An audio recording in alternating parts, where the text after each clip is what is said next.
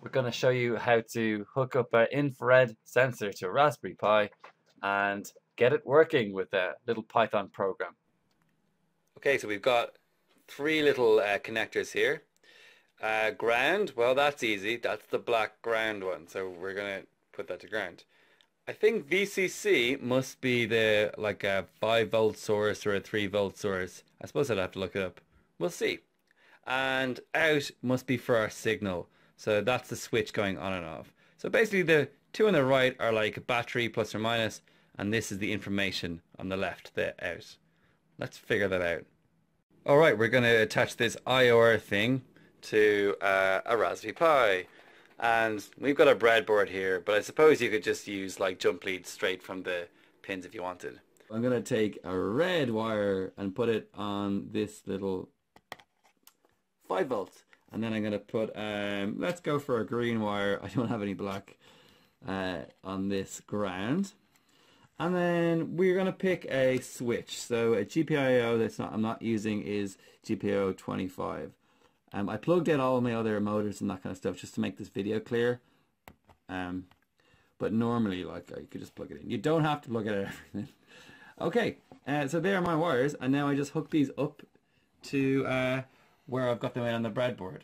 Okay, so I'm just going to put my signal on that first one there. I put my ground in the middle, and my positive goes on the VCC. The red light on the right is the power, and the green light on the left means it sees something. Now there's nothing there, which means the sensitivity is not right. So I'm just going to use a screwdriver here. I'm going to turn it anti-clockwise so that just goes off, and then test it by putting my hand over it. So what should happen is the light should come up, bounce off an object, and come back down and be detected by the other light. So I'm going to put my hand here. There it is. It's working just fine there. So you can adjust the distance sensitivity using that later on. Let's start by importing import or I hate this bit, or, because this guy, look at that, capital letter snaky as GPIO. We're also going to need, I always like to add in from time import sleep so I can use pauses in the program if I need to. We're going to go gpo.setMode, set mode, and we're going to go gpo.bcm because we're actually very excited. And if you know what the other option is, you'll find that hilarious. So we're going to use GPIO. We're going to set it up. Let's go for 17, and we're going to set that up as an output. So you go GPIO dot, no wait, not output, input. Yeah, input. Ooh, look at this menu. Ha, unexpected. In. There you go. That looks fine. So we're going to take an input. So just like you go GPIO dot output, you know, for the motors, and then kind of go 17. We're actually going to go for an input this time. So I'm going to change this bit to input. Yeah, GPIO.input 17. That's the signal coming in. Now, I don't want to keep having to type this all the time, so I'm going to make a shortcut for that. I'm just going to call that the sensor. I could call it like I equals this or whatever, but just so you know, it's a sensor. Deadly. And then I want to go, if the sensor is on, do this. If the sensor is off, do that. So I go, if sensor is equal to 1, then let's print, I know, like, I see it. I see 1, 1, 1, 1, 1, 1, 1. Actually not sure if 1 is detecting something or 1 is not detecting something. And to be honest, I don't know until I actually do it. So, you know, the best thing about programming is you can just go and check it.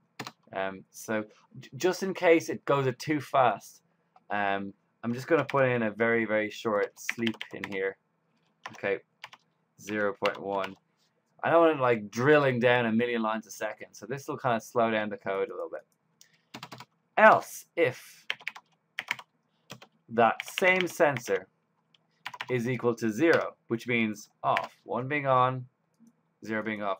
I think I did this before, and it's actually backwards, the way the sensor works. So, like I said, I'm not going to say print this is off because I actually don't remember.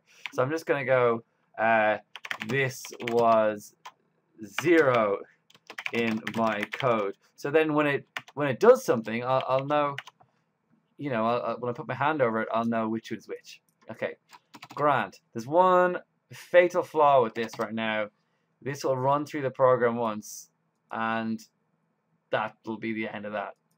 The program will be over. All the fun will be gone. So now I could put in like while true here, okay, and you know put this in a in the while loop, and then it'll do this, and you like it'll keep checking.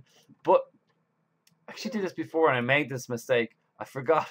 This is where it actually reads the information.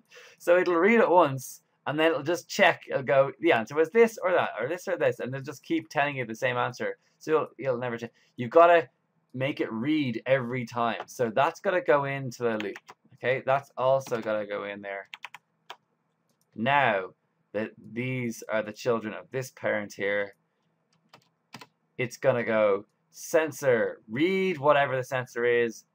If it's 1, it'll do this. If it's 0, it'll do that. Then read what the sensor is. It's 1, and keep doing that. So you'll probably get a string. Let's give it a go. We're gonna save it. Do you know what I never did? I never put in my comments. Very bold. If you don't comment, other people won't know what you're saying or what you're trying to do. Absolutely. So this reads from the sensor. So I'm going to say this does... I actually don't know what this does yet. I mean, like, 1... Is that putting my hand on, or is that not putting my hand on it? I guess I'm just going to leave this and this one in here. I'll put in a placeholder comment, but to be honest, I'm not sure what that does yet. Yeah. So let's just run the program and then see what... Put our hand over. If we get... we'll figure out what 1 and 0 is then. So run the program. Got to run it. You got to save it to run it. Here it goes. Ready? I see. Put your hand over. Oh, 0 is hand on. 1 is hand off. So hand on, hand off. Hand on is 0. Hand off is 1. So then I hit Control C to kill that. Now, I already forget which is which. Well, it's a good thing I remember. This is why you coded a partner. It is what you thought the first time. 1 is equal to no value. Nothing is detected. Okay. So great. True is false and false is true. Yeah. Classic programming. Thanks coding. That makes total sense. Okay. I see nothing. As they say in Mullingar. I didn't know nothing. That's a terrible accent. Oh look! It's something. It's something. Cool. So now I know what this does. This means there is no signal. This means there is a signal. Okay, Daddy, well that's probably enough for the first video. We'll now like integrate this into a working rovery thing to control some motors and do stuff with it. Which would be cool. Okay, well, before you go on, I just want to say how important it is to comment your stuff. Yeah, comment or Tony will be sad. Yeah. Well, I'm telling you, when I was learning programming, if I didn't comment something, my examiner would just put a line through it. He said he wouldn't read it because there was no explanation of it. Because I might know what it does, I might not. I might have just found it on the internet. Yeah, it actually does. It shows that you didn't just rip it off the internet somewhere as well. Or if you did, at least you understand it if you can put a good comment in. Yeah. Like, so. But it makes it easy for yourself, especially when you write big programs. Cool. All right. Next video.